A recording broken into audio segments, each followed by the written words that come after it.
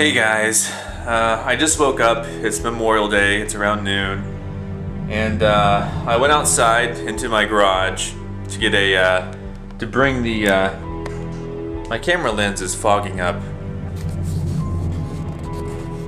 Anyway, I came out into the garage to bring in this 24 pack of Indiana Jones edition Dr. Pepper, and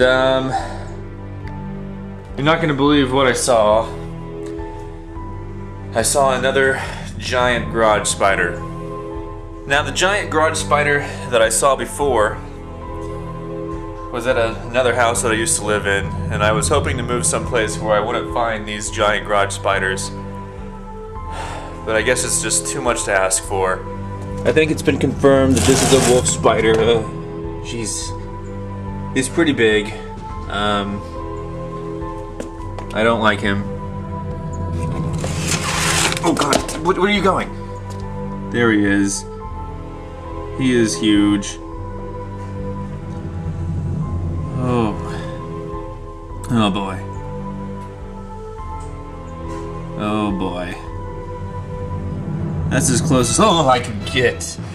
Oh. Come on. Come on, little guy. Oh, he's on the broom. He's on the broom. He's on the broom. Oh, that is creepy.